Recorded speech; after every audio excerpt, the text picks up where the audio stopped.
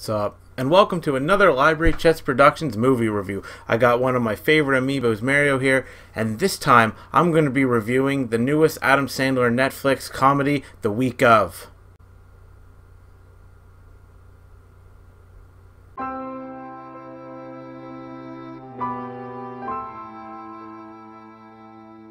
Oh boy, I normally avoid these.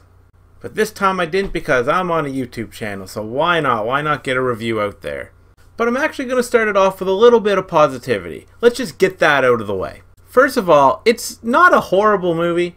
It's just not good. Because we know what Adam Sandler does these days. Well, really what Adam Sandler has always done. And I haven't really been a fan of Adam Sandler in a very, very long time.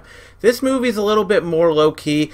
I don't find that the characters are necessarily forced into these extreme situations in order to get a laugh. In fact, Adam Sandler himself puts in, a pretty low-key, realistic performance. And I actually think that in the past he has done some really good acting roles that he's, hasn't played that typical comedic Adam Sandler. So because the problems that they face in this are a little more natural, it doesn't really fall as flat as some of the other Sandler shit that we're used to.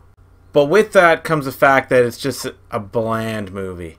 And it returns to gags that weren't funny the first time, but then it decides to recycle them again and again and again. With that said, it did accomplish something that an Adam Sandler movie hasn't really accomplished. Now, mind you, I don't watch a lot of them anymore because I know what I'm going to get, and I don't like what I'm going to get, so why would I return to the scene of the crime? However, it made me chuckle a couple times. I gotta admit, there was a few laughs that did work for me, but in like a 2-hour movie, that's really not enough to make it a successful comedy. I think Sandler's time as a comedic actor has been done for a very long time, and yet there are people who keep watching this stuff, myself included this time, so Netflix sees that people are watching it, and does it really matter if people don't like it, if critics don't like it, whatever? No, it doesn't, because people are watching it. I don't want to pick on Chris Rock too much, but he seems bored a lot of the time in this, which really, even in his most recent stand-up special, I haven't found him that funny. Now, I don't know if I should have probably researched this, but I don't know if he actually co-wrote any of this. But Chris Rock, who, I generally like, just kind of sleptwalk his way through this. And there's a real problem with pacing. Because it's called The Week Of, you get to see what happens before the wedding of Chris Rock's son and Adam Sandler's daughter. You get to see that through the whole week. And a card will come up saying what day of the week it is, Monday, Tuesday, Wednesday, in case you don't know the days of the week. You're welcome. But this actually hurts the movie. It's in a very subtle way, I suppose, because you wouldn't think that it would have that big of a deal. But in my mind, I kept thinking, oh, Jesus, we're only at Tuesday? Or whatever, we're only at Thursday? Like, that, and it made the movie seem so much longer. I mean, it's a fairly long movie for what it is anyway, but because of that, it was such a slog to get through, because you knew that it had to get to a certain date before it would even end. And I forgot this earlier when I said we'd be positive. This is actually a positive part that I want to comment on. There's a little bit of heart at the end. The message that shines through is one of a father doing everything they can for their children and how hard it is to let go. But when it gets to that part, it got me a little bit.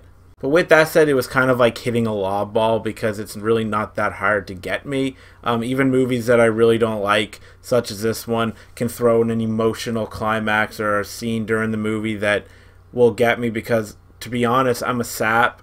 And sometimes I fall victim to the fact that I get involved in a particular emotional scene, and then that colors the rest, colors the rest of how I view the movie. And this movie did that, but then we're hit with a really terrible joke right after, and I'm like snapped back into reality, like, oh crap, yeah, right, this is what this movie is. So then I'm stuck in a position of where I rate this. Do I give it a maybe if it's free? Or do I proclaim it as just Shudder? I don't think I can drop the Shudder bomb on this one because, to be honest, it's not the worst movie of the year. In fact, I've seen maybe 5 or 6 other movies that are as bad or worse. So as weird as it is for me to say this, if you ask me, should I watch this movie? I'm going to say, maybe, if it's free. Which it is free because it's on Netflix, but again, it's only a maybe. So that's what I think of The Week Of. I hope you enjoyed the video. But as always, I'm going to turn it over to Castle, the best bunny critic in the biz. See ya.